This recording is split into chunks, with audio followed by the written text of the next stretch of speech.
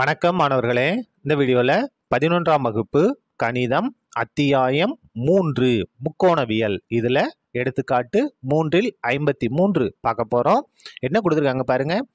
a மற்றும் b என்ற எந்த ஒரு மதிப்பிற்கும் minus square root of a square plus b square less than or equal to a sin theta plus b cos theta less than or equal to square root of a square plus b square என நிறுவுக. இந்த ab எந்த மதிப்பாக இருந்தாலும் சரி, இந்த a sin theta plus b cos theta இருக்கு இல்லையா, இதோட மதிப்பு என்னவாக இருக்குமாம்? Minus square root of a square plus b square square root of a square plus b square இதுக்கு இடைப்பட்டதாகத்தான் இருக்கும்னு நம்ம நிரூபிக்கணும். சரியா? நமக்கு புக்கில் 159ஆம் பக்கத்தில் 4வது பாயிண்ட்ல ஒரு இது சொல்லியிருப்பாங்க. என்ன அப்படின்னா, a cos theta plus b sin theta equal c அப்படின்னா, இந்த இதை தீர்க்கிறதற்கு நம்ம ஏவோட மதிப்பை r cos ஆல்ஃபான்னும் பியோட மதிப்பை ஆர் சைன் ஆல்ஃபான்னு எடுத்துக்கலான்னு கொடுத்துருப்பாங்க. இப்போ பாருங்க, இங்கே கொடுத்துருக்காங்க இல்லையா, இதை எடுத்து அப்படியே எழுதியாச்சு. ஏ sine theta plus B cos theta இதோட மதிப்பு சின்னு நம்மளே எடுத்துக்கிட்டோம். சரியா? இப்போ பாருங்க, இதை கொஞ்சம் நல்லா பாருங்க. காஸ் தீட்டாவோட கெழு ஏவை நம்ம என்ன எடுக்கணும்? ஆர் காஸ் ஆல்ஃபான்னு எடுக்கணும். இங்கே காஸ் தீட்டாவோட கெழு என்ன இருக்கு? பின்னு இருக்கு. அப்போ இந்த பிக்கு பதிலாக தான் நம்ம என்ன எடுக்கணும்? R cos alpha. அப்போ b equal to r cos alpha. இங்க பாருங்க, sin தீட்டாவோட கெழு b. பியோட மதிப்பை தான் நம்ம என்ன எடுக்கணும்?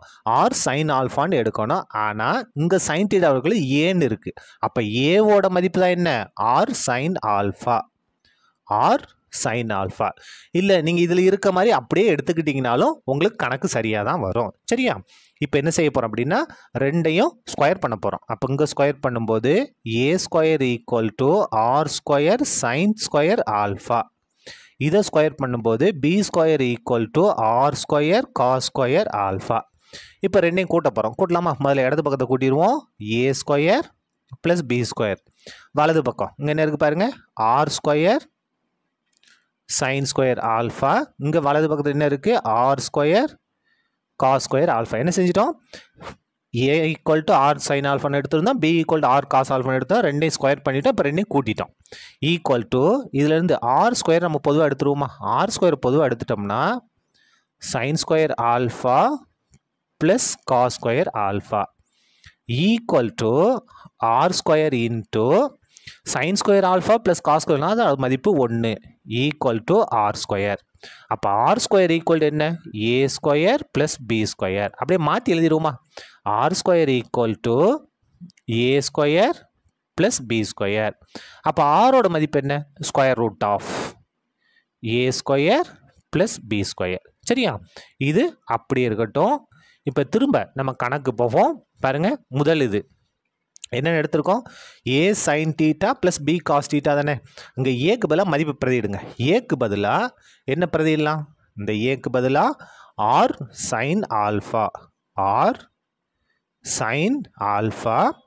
அதுக்கு அடுத்தது ஏக்கு பதிலாக மதிப்பு பிரதியிடுங்க. இந்த சைன் தீட்டா அப்படியே வந்துடும். Into sine theta plus B இருக்கா?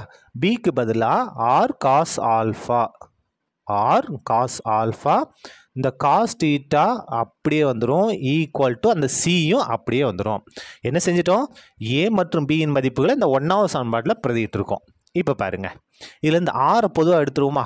ஆரை பொதுவாக எடுத்துட்டோம்னா sign alpha into sine theta plus ஆரை வெளியே எடுத்துட்டோம், cos alpha into cos theta equal to C.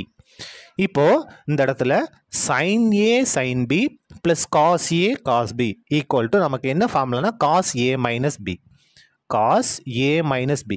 ஏக்கு பதிலாக ஆல்ஃபா இருக்குது, மைனஸ் பிக்கு பதிலாக டீட்டா இருக்குது. Equal to C by R. இந்த ஆருங்க வந்து வகுத்தில் மாறிடும். இந்த இடத்துல நம்ம பயன்படுத்தியிருக்க formula sign A sine B plus cos A cos B equal to cos A minus B. ஏக்கு பதிலாக ஆல்ஃபா, பிக்கு பதிலாக டீட்டா. அவ்வளோதான். இது அப்படியே இருக்கட்டும். இந்த இடத்துல என்ன இருக்குது பாருங்கள், காஸ் ஆஃப் ஆல்ஃபா மைனஸ் டீட்டான்னு இருக்குது. காசோட மதிப்பு எப்பயுமே எதுலேருந்து எதுக்குள்ளே தான் இருக்கும்? -1லேருந்து +1க்குள்ளே தான் இருக்கும். அப்போது -1 less than or equal to cos. இந்த மதிப்பு alpha minus theta less than or equal to 1. காசோட மதிப்பு எப்பயுமே -1லேருந்து +1க்குள்ளே தான் இருக்கும். -1 வரும், +1 வரும், அதுக்கு இடைப்பட்டதாகவும் இருக்கும். இப்போ பாருங்க, -1 less than or equal to இந்த காஸ் ஆஃப் ஆல்ஃபா மைனஸ் தீட்டாவோட மதிப்பு நம்ம இங்கே கண்டுபிடிச்சிருக்கோம். என்ன? C/R less than or equal to 1. இப்போ பாருங்க, நமக்கு சி மட்டும்தான் வேணும். அப்போ ஆரை கொண்டு பெருக்கிடலாமா? ஆரை கொண்டு பெருக்கும்போது என்ன ஆகும் பாருங்க, இங்கே என்ன இருக்குது? -1 இருக்குது. -1 ஆரை கொண்டு பெருக்குனா -R less than or equal to இந்த இடத்துல ஆரை கொண்டு பெருக்கும்போது நம்ம பெருக்குன ஆரும் இந்த ஆரும் கேன்சல் ஆகி வெறும் சி மட்டும் வரும். Less than or equal to இந்த இடத்துல பாருங்கள், 1ஐயும் ஆரையும் பெருக்குனா ஆர். அவ்வளோதான், கணக்கு முடிஞ்சுது. இப்போ நம்ம கண்டுபிடிச்ச மதிப்புகளை எடுத்து இங்கே கொண்டு வந்து பிரதிக்கலாம் பாருங்கள்.